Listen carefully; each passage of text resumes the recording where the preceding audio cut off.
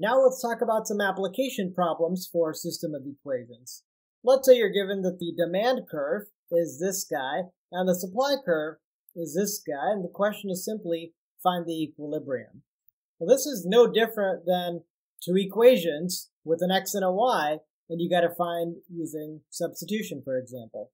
Here it might look a little funky, especially this notation often, like this looks like q to the power of d or q to the power of s, but this is just notation often.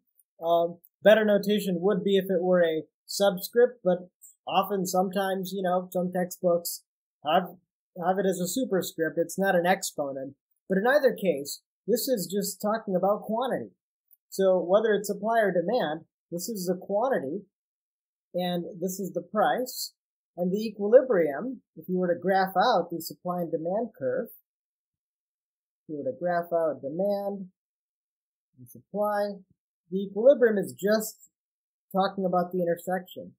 So really, it's no different than just saying, find the point where these two mx plus b lines intersect. And again, we're going to solve it the same way we'd solve any other system of equations. Substitute one into the other. Now here, since they're both in q equals format, the substitution is going to look really easy because this is already solved. We've already solved for one variable. So when we substitute that in, so we're going to replace this q with what q is, which is 400 minus 10p. So we're just going to write 400 minus 10p equals, then the rest of this equation, 100 plus 20p, right? So we're basically just setting this quantity equal to this quantity. And we're asking which price makes that happen. And so just doing the algebra, subtracting the 100 from both sides, this becomes 300. And adding the 10p to both sides, this becomes 30p. Dividing 30 to both sides, we get 10. So that means that your price is 10. Now, to find the quantity, we could plug it back in. Should we plug it back into this guy or this guy? It shouldn't matter. If you were to plug it into one and versus the other and you get a different answer, which one should you trust? Which is more correct? Neither. Because if you get a different number, that means you made an algebra mistake somewhere. Because it can't be the intersection if both of these have a different q value at the price of 10, right? Then the price of 10 is not where they're intersecting. So in a way, it's a built-in way to check our answer. So we just plug in to this equation if p is 10. This will equal 400 minus 10p. P is 10. So 400 minus 10 times 10 is 400 minus 100, which gives us 300. All right, let's just make sure we get the same thing here. If p is 10, this is 100 plus 20 times 10 is 200. And 100 plus 200 is 300. All right, so we didn't need to do both ways. That was just us checking our answer. And now we're not 99, but 100% sure that we did the algebra right. And our final answer is that the equilibrium is that the price is $10 and that the quantity is 300 units. All right, now let's do another application problem. Let's read this question here. They're not giving us any equations. They're saying a school buys 200 textbooks. Some of them are econ textbooks, which are $30, and some of them are stats textbooks, which are $55. And the question is, how many of each did they buy if the school totally spent this much money? Now, if you were to ask this question as like a puzzle to most people in the world, they're going to guess and check. They're going to say, well, what if it's 100 and 100, right? They're going to do 100 times this, plus 100 times this, see how much money they would spend, right? Because if it's 100 times 30, that's $3,000 that you spend on econ books. And 100 times 55, that's $5,500 that you spend on stats books. And if you add them up, that's pretty close. That's 3,000 plus 5,500 is 8,500. That's pretty close to this guy. So we kind of already know just by guessing and checking, the answer is kind of close to 100 of each. And they would just guess and check and tweak until they get the right number. Now that's a very inefficient way to do it, especially if the numbers aren't so pretty and if you have decimals and stuff.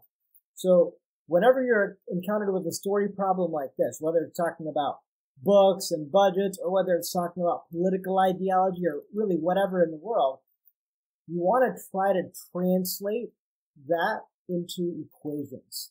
And so really, this is basically two sentences that's going to basically give us two equations. So let's just do, and so part of that is You need to have that sort of ownership of the material and just be confident labeling things by certain variables. So you could say, for example, you know what? I'm going to say E is the number of econ textbooks that they buy. So E is the number of econ books that they buy. And S is the number of stats books that they buy.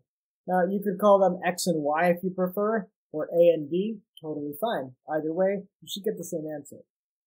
So if you just call them, you know, E and S, let's translate. A school buys 200 textbooks. Well, that means however many econ books I bought, plus however many stats books I bought, has to add up to the number 200. All right, easy enough. Then, the fact that econ textbooks are $30 and stats textbooks are $55, and that I spent a total of this much, let's see.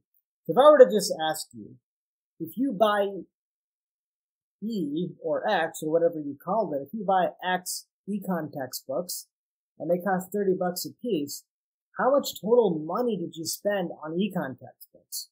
Well, it's just 30 times X, right? 30 times the number of econ textbooks. That's a dollar amount spent on econ books. So really, that's like 30 times E. That product, that's how many dollars I spent on econ textbooks. How many dollars did I spend on stats textbooks? 55 each times S of them. So 55 times S is an unfortunate choosing of the letter S. It kind of looks like 5, but, you know, bear with me. So 55 times S, that's how many dollars you spent on stats textbook. So 30 times E plus 55 times S, if you add them, that's how much money you spent in total on both textbooks, right? That's how much money on econ plus money on stats equals the $8,450 that you spent in total. 8,450. Okay. So basically, we now have translated these sentences into two equations. This one equation and this other equation. And now it's no different than any other problem where you have to use substitution. So here, for example, I could just subtract E from both sides and say that's S equals 200 minus E, right? And then I can replace this S, right? So the substitution. So this equation then becomes 30E plus 55S, but S is really the thing I'm substituting, 200 minus E. Here's where it's good to be safe and use parentheses because there's going to be distributive property.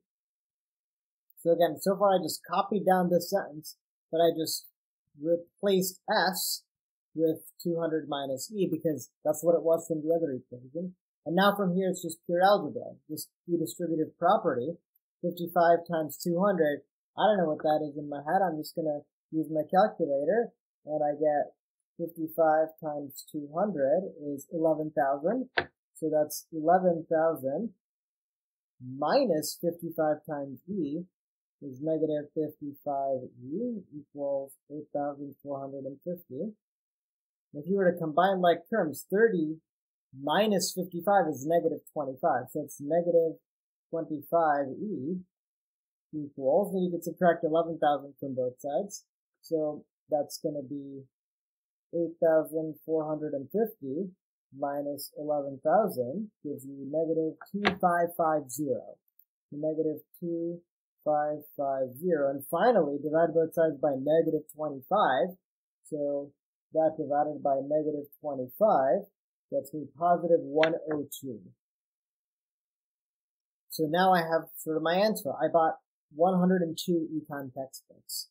And I can easily find the stats textbooks because I have this equation right here. The stats textbooks is literally 200, the total textbooks that I bought, minus the econ ones. So 200 minus 102 is 98. So I bought 98 stats textbooks, and that's your final answer.